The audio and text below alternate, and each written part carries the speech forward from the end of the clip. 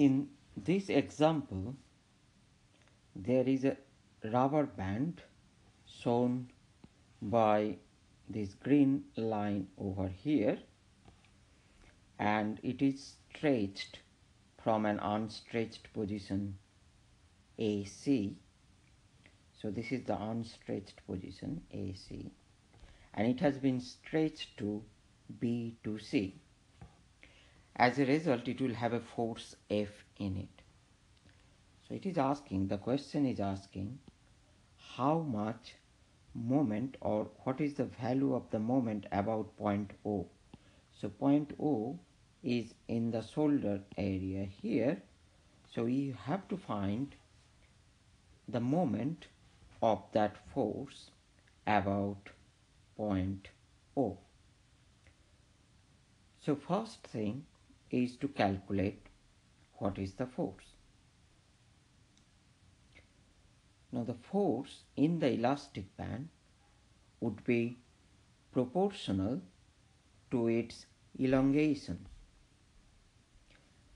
and proportionality constant is given by this elastic modulus, which is 60 Newton per meter.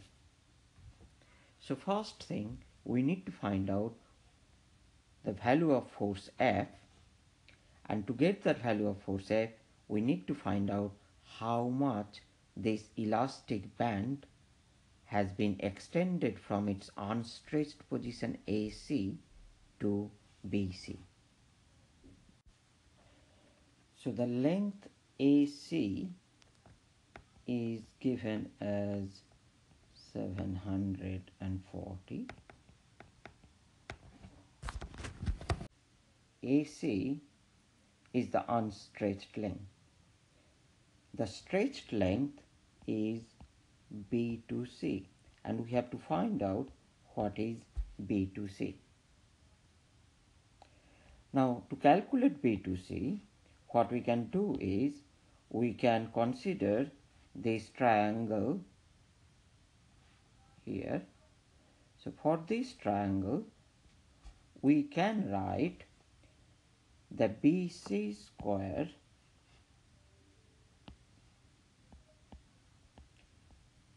would be equal to OB square plus OC square. Now what is the value of OC? Now value of OC would be OA plus AC.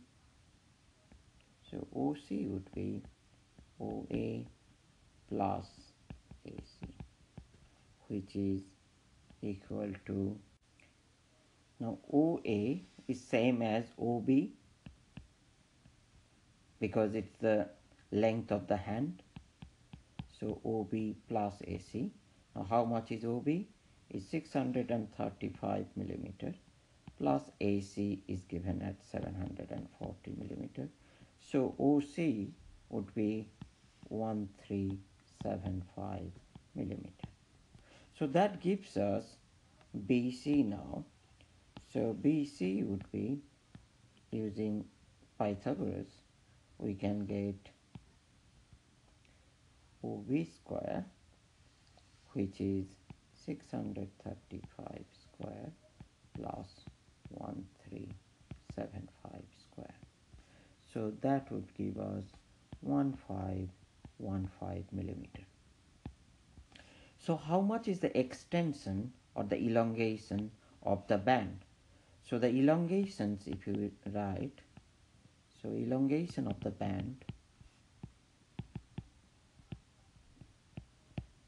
if we call delta, that would be BC minus its original length AC, which will give us 775 millimeter.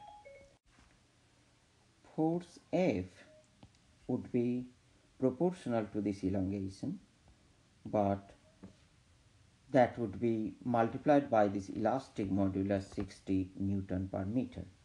So F would be that K times delta. Now K is the elastic modulus 60 Newton per meter. So we have to convert this 775 to meter. So that would be 0.775, that much of Newton. So that would give us 46.5 Newton. Now to calculate the moment about point O, what we can do is we can drop a perpendicular line from point O to this line of action of the force and measure this distance d and multiply with F times d. That would be surely one way to do. But an easier approach would be to resolve that force F in the horizontal and vertical direction. So we can resolve this force in the horizontal and vertical directions. To resolve this force, we need to calculate the angle or one of these angles. Let's say this angle is theta. So by using this triangle, right angle triangle, tan theta would be equal to OC by OB. So which gives us theta will be equal to 65.2 degree. So if this force is F, the component in the horizontal directions would be F cosine theta. And the component in the vertical directions, this component would be F sine theta. So for F sine theta component, we will get the moment about point O. There will be no moment due to F cosine theta because that force passes through point O. So the lever arm would be 0. So to calculate the moment, what we need to multiply is F sine theta times the distance. So the moment that we are interested in, m, is equal to F sine theta times the distance OB.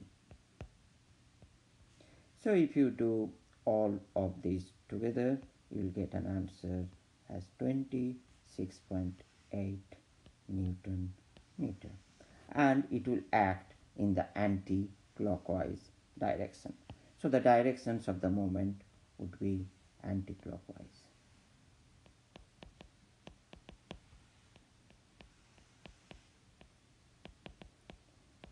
Okay, so this completes this tutorial. So before I complete this example, do note that for the moment here the unit is Newton meter. So for moment always you will have one force unit and one length unit. We have used for force unit Newton and length unit meter. So here we have got Newton meter.